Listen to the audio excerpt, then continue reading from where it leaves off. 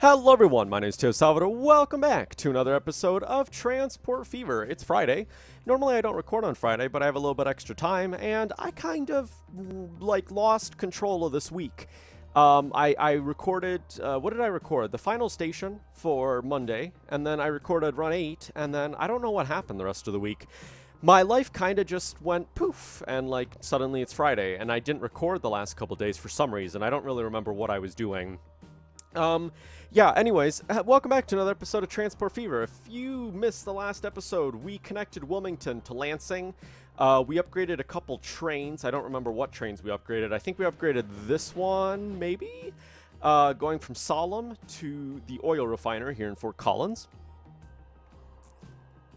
I think that's all we really did. Yeah, we have a passenger train coming in now, going between Lansing and Wilmington. And, okay, hold on one second. I think we upgraded our coal train. Wasn't it 2 episodes that we were upgrading the...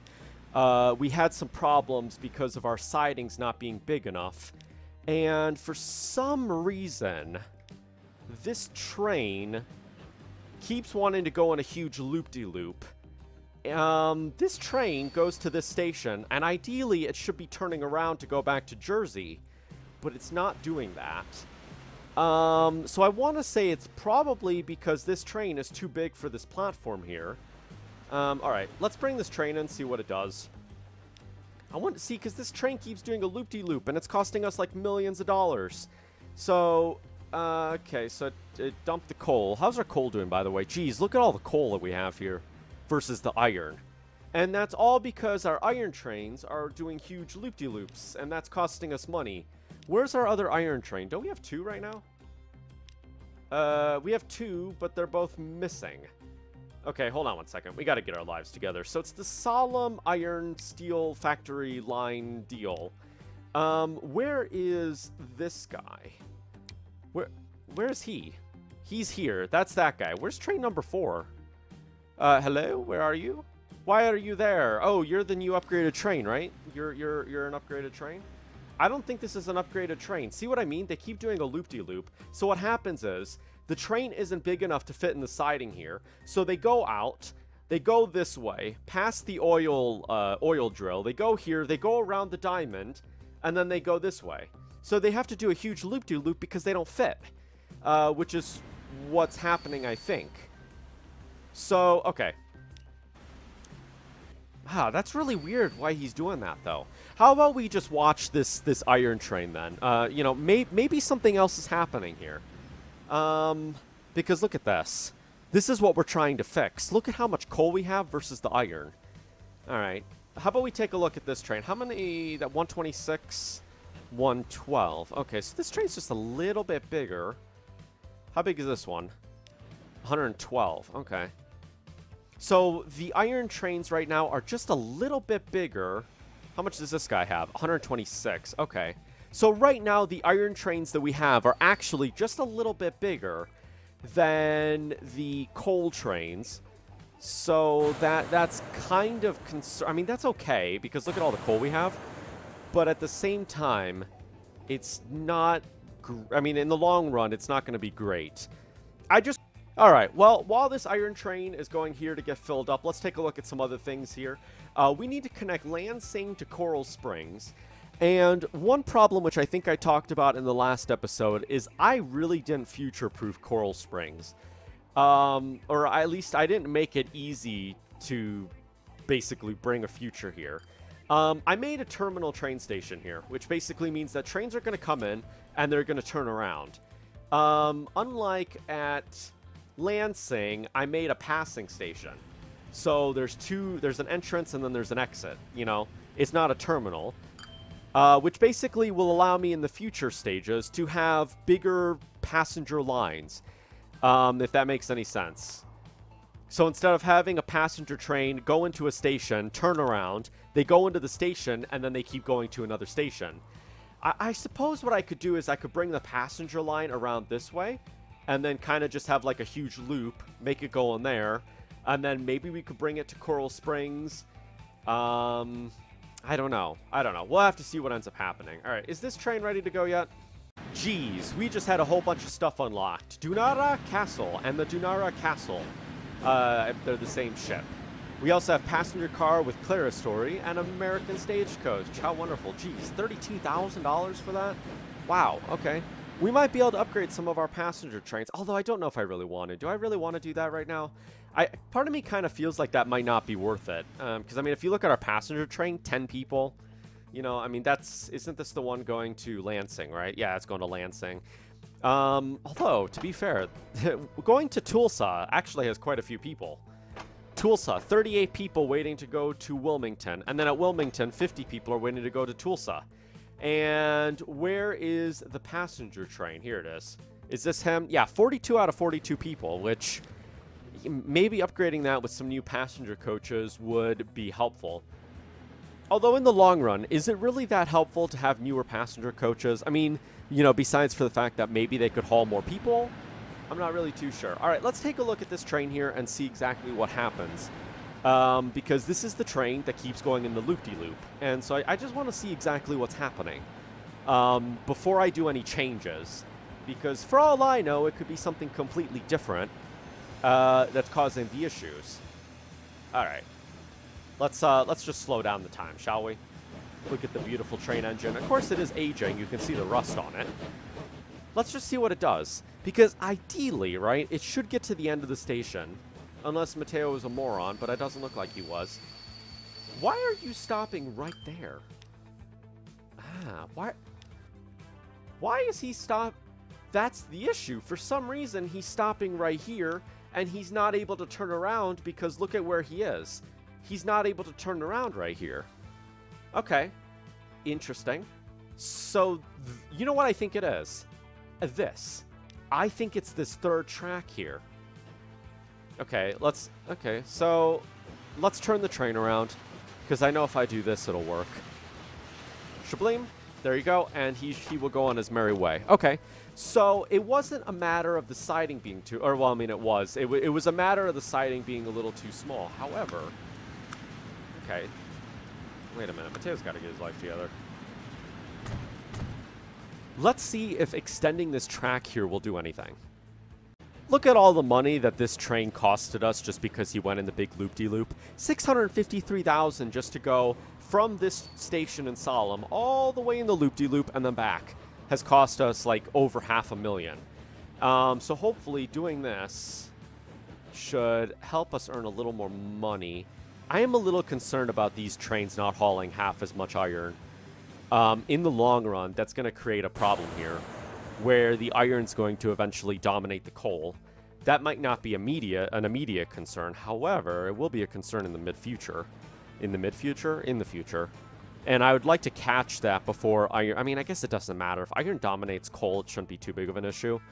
I mean, I guess if coal is dominating iron, it's not that big of an issue either. But I'd like them to be as even as possible. You know what I mean? I'd like it so that...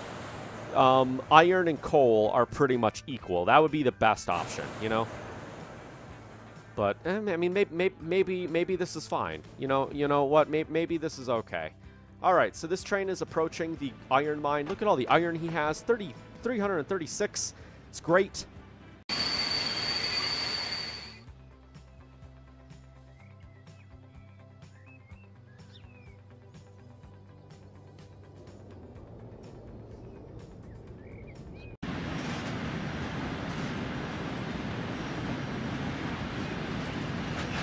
Okay, so this iron train here has departed the station, and they're going to be going to the steel mill. I'd like to see if extending this track here has fixed the problem. If it didn't, then what I'll have to do is demolish this little crossing here and put it like here. Although, to be fair, well, I don't know. You see, I was thinking, if I put it right here, there's a switch right here. I feel like it's almost, like, useless. Maybe we just have a switch here, but they're able to go here? Like, I don't know. Man, I feel like that really kind of defeats the purpose of having this, like, a switch here if you just have this switch.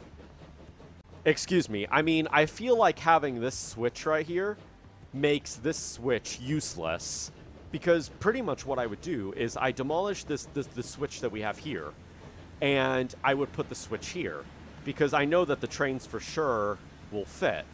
But I mean, I almost kind of feel like this little section we have here is kind of useless. But what would make sense here is if we had a siding on the bridge, I think. I think if we extended this siding here, put it on the bridge, and then we single track this, and maybe just put like a final switch here. Maybe that would have helped out. I don't know. I don't know. Okay, well, this train's moving slowly. He's just having a grand old time moving 16 miles an hour up a hill. So while he's doing that, I would like to take a look at Lansing real quick. And we already extended Lansing just a little bit. Did I single track this? I did. I didn't. I mean, I kind of single tracked it. What do I have going on here? Okay, sorry. Mateo's learning. Mateo's learning how the game. Mateo's clearly learning how to speak English as well. All right, so I'd like to just do some upgrading while we're just waiting for that other train to go. Why do we have a third rail? That's a mod apparently. Oh yeah, I have a mod that adds third rails for what would you call it? It adds third rail for metro trains if you have that installed, which normally they're just diesel trains, but they're made to basically roleplay that they're using the third wire if you so wish to use that. All right, so let's take this track this way. Let's bring this way. Ooh, actually, you know what? This is fine. This is fine. Let's take the track this way, and I'm going to, if you would do, I mean, if you would just allow me to do this, that'd be great. There we go. Okay. And did I have a I did have a switch. Okay. And I put a switch right there. Look at that. Mateo's way ahead of the business. All right. One way this, and we're going to put that there. We're going to put this one here. And then I'm going to put another one right about here, which, is that a good place to put that? Yeah, it's a fine place to, is that a good place to put that? Yeah, it's a fine place to put that. Okay. And so now that this track is single, where's he going? I'm not sure where he is. All right, you know, we can keep building here. We have an oil rig right here, which is kind of interesting. Okay. And I think right here, I'm going to turn the track this way. And we are going to go this way. Oh, man. Oh, man. Take the scenic route, shall we? Yeah. I guess we're going to take the scenic route. Okay. I'm going to go this way. And then I'm going to take the track ooh, geez. Okay, you know what? I don't even care. I do not even care. I do not even care about the cost, because we're going to end up making that back anyways. Okay, so there we go. You see, I wouldn't have to do any of this if Mateo had thought future. And instead of making this a terminal station, Mateo had made a passing through station. Kind of like what's up at Lansing and what's here at Cape Coral. But unfortunately, sometimes when Mateo's doing this, he thinks of what's going to happen today and not what's going to happen in a year from now. So Mateo doesn't prepare for it. Just like a real-life Class 1 railroad, if anybody gets the reference here, to the situation that's currently happening with Class 1 railroads and the thing that, the thing that happened with the Surface Transportation Board. Just like a real Class 1 railroad, we think about what happens today and not what's going to happen in a year. All right, there we go. So that looks helpful. Okay, see, I mean, that actually doesn't look that bad. If we have this, we could potentially connect to the coffee farm. We have a fish farm here.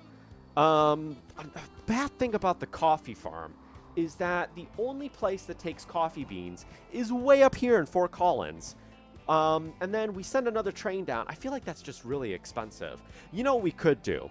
Something we could do is test out what happens if we take the coffee from the farm and send it up here. We could just have like a test train and see if maybe we can earn some money. I don't know if that would work, but, you know. All right, let's take a look at this train now.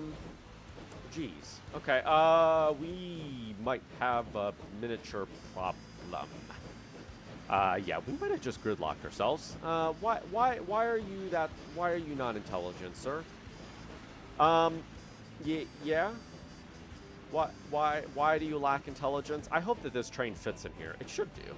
But do you see? Okay, so, okay, we have 3 trains here, And I'm kind of worried that the iron train is not going to fit in the siding. But it looks like it will do. We just have to have some hope. Man, I gotta say, the amount of problems that this line has had. I feel like this iron train has had the most love out of any of our train lines that we have had. Like, right now, it's the most producing train line. Well, at least I think it... Oh, see, look at that. That's fine.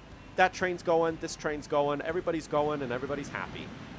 Why is he stopped right there? That's a little concerning. Why are you stopping right there? Why are you stopping right here? That's very concern. Like, what? Could it be? No. What the heck? Look at this. What in the world is this business? Ooh. Ooh. I think I just figured it out. These tracks are not part of the station. Oh. Oh, so you know what I did? Okay, we have to demolish these. So you know what I did?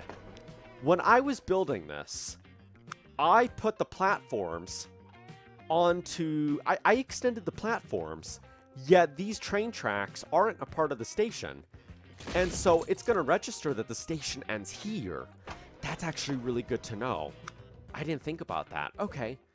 Okay, I guess I thought that this would have worked. There we go. And so this should have fixed the problem now, right? It should have fixed the problem, hopefully. Ah, okay. Check that out. So look at that. Do you see now, the train tracks are now, this whole track here is a part of the station now. So that's good to know for the future then, is if you have some tracks sitting down, you can't just, it's not as easy as going in here and adding a platform.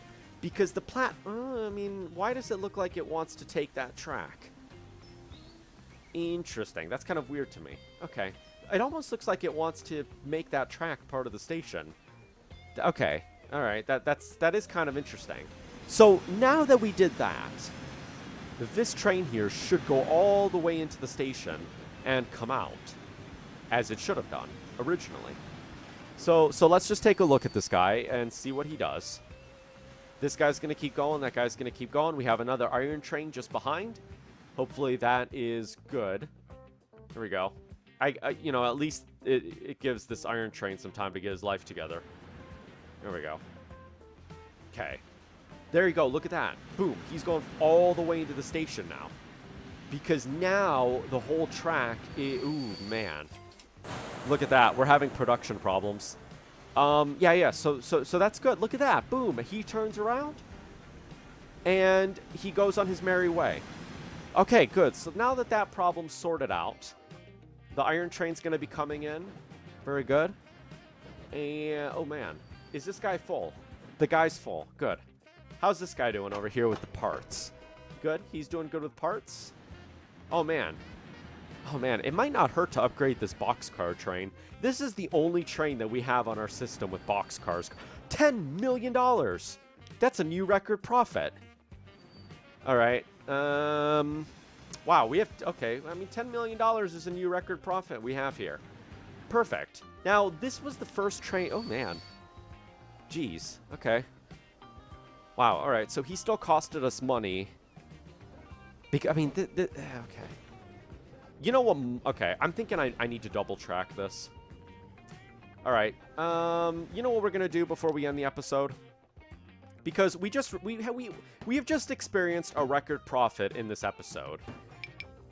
Sorry, I know you're gonna start freaking out on me. Let's go across the bridge. I think this is gonna be the best. Like in the long run, I think that this will be the best course of action. Thank you, game. How does that look? Does that look good? That actually looks really good. Yeah, okay, good, thank you. All right, so now that I did that, we have extended that, which should help traffic a little bit here. So now this is just one huge platform instead of, you know, having a smaller platform. There we go. We're going to demolish that. That should make things a little bit nicer. Okay. I'm going to put one signal in the middle here. I reckon I should put maybe another one here. I'm going to put another signal right there. There we go. Look at that. Awesome. So this should help with traffic problems. Now that the siding's a little bit bigger, look at that. So now trains aren't going to have to wait over here. They'll be able to cross the bridge at the same time. You know, maybe double tracking our entire system would be a good idea. My one fear about double tracking it is that we're going to have parts of our system, right, that aren't going to have a lot of traffic going through it. And so we'll have all this double track section that we're spending money on that's going to just turn out to be useless. Geez, look at the iron that we have here. 90, 9D. And our coal production, or excuse me, our coal storage is starting to go down. Would not hurt to upgrade this train. You know what this is? This is a perfect opportunity to continuously upgrade our trains. So I'm thinking what I'm going to do is I'm going to upgrade our coal trains to have 126 capacity, just like our iron trains. And we're going to end up having a third train on the system. So 3 trains on the coal line, 3 trains on the iron line. We're going to have continuous production going here. And I'm actually really happy about this. Look at that, 70 iron left over.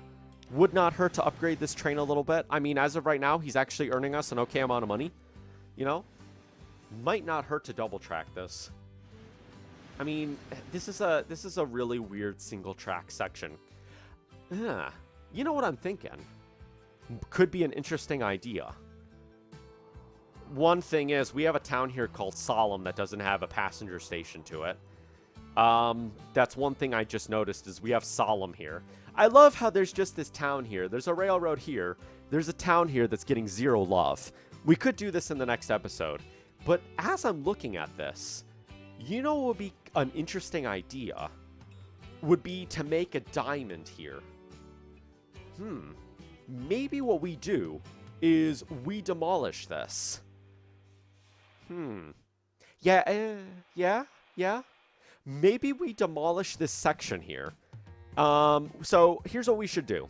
Demolish this whole section. And we bring this section this way, and we create a diamond. Huh, that's an interesting idea.